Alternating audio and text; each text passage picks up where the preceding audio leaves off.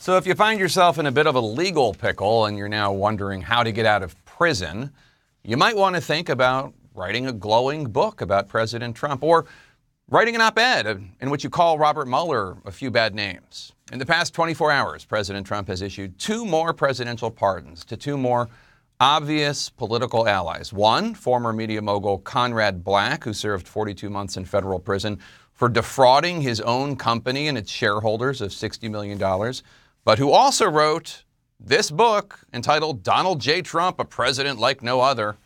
The other pardon recipient, Patrick Nolan, a former California state legislator who served time for corruption and who last year slammed the Mueller probe, saying investigators, quote, decide who they're going to prosecute and then hunt for a crime. Just the latest examples of President Trump passing out get-out-of-jail-free cards to those who say nice things about him, such as Trump supporter and former Sheriff Joe Arpaio, convicted of contempt of court in a case related to racial profiling, or conservative pundit Dinesh D'Souza, who pleaded guilty to illegal campaign donations, but once compared Trump to Abraham Lincoln. According to the Conservative Heritage Foundation, a purpose of pardon power is to, quote, temper justice with mercy in appropriate cases, and to do justice if new or mitigating evidence comes to bear on a person who may have been wrongfully convicted. Another purpose, according to the Heritage Foundation, is to ensure peace and tranquility in the land. Now, that would not seem to be how the pardon power is being exercised here.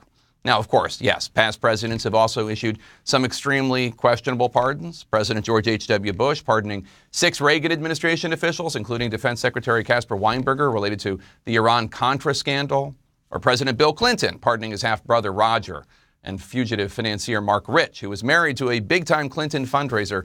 Those were pardons issued with a certain sense of shame, however, during the final days, if not final hours, of the Bush and Clinton administrations.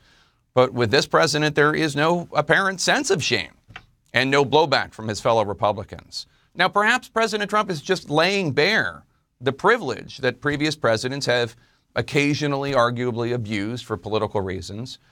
Or perhaps that sense of shame that Bush and Clinton felt was at least important, and now it's gone, like so many other standards.